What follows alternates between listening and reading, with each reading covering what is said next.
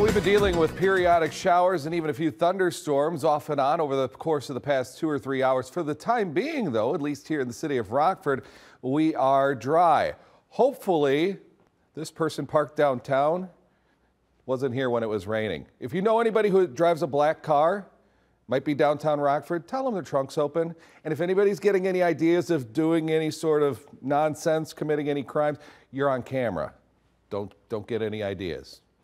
Weather-wise here today, temperatures topped out anywhere between 70 and 75 degrees. 74 is considered the norm this time of year. We're in the 60s now across the board, with Janesville the lone exception. Dew points are creeping up, are in the lower middle 60s. I am a little concerned about there being some fog later on tonight, just due to the relationship between the dew points and the temperatures, how close they are. But I think there will be just enough wind to keep the atmosphere stirred up enough, and B, enough cloud cover that would prevent any sort of widespread dense fog to occur. That said, it is still something that I am going to be watching out for. In the short term, however, light rain is going to be a bit more of a concern, although it is becoming more scattered in nature. And really, I think that moving forward, scattered will be the nature of the coverage of these showers and storms for the next several hours. I am watching a few stronger storms over towards Champaign. Those are lifting northward. Now, every expectation would point towards those weakening considerably. Once the sun goes down, atmosphere stabilizes, I think we're in much, much better shape. So for tonight, occasional clouds, showers, thunderstorms, 62, maybe a patch or two of fog as well. But again, enough of an easterly breeze. I'm not concerned about that being a major concern, nor am I at all concerned about any severe weather concerns. Those are well off to the west. Now, looking ahead at our Friday, I'm going to hold a shower chance in the forecast till about noontime or thereafter. Then the sky actually looks to clear, at least partially, and I think we're looking really good for high school football tomorrow evening.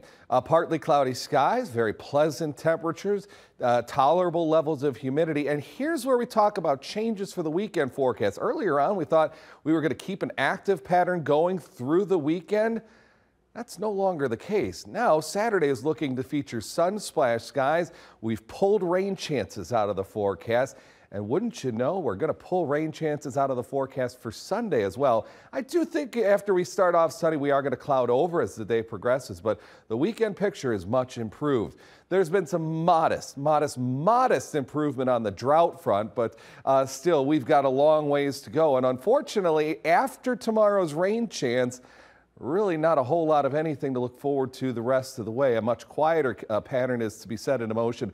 Longer range, we favor a much warmer pattern and unfortunately a drier than normal pattern taking us through the opening stages of October. Friday looking like a day with high temperatures in the middle and upper 70s. I've got us topping out at 78 degrees. And that's it for rain chances here. Saturday, Sunday, Monday, Tuesday, Wednesday, Thursday are all dry, progressively brighter by the day. And an update, the trunk's still open. Yeah, despite your public service message. Yeah. Oh, well, we tried. You can't quite see it in here. No, you can't. But Moment of Science doesn't have to do with trucks or trunks on cars. But yeah, it does have to do with cars indeed, and maybe not necessarily what you would first think of when we would be talking about cars in science. We've got that for you coming up next.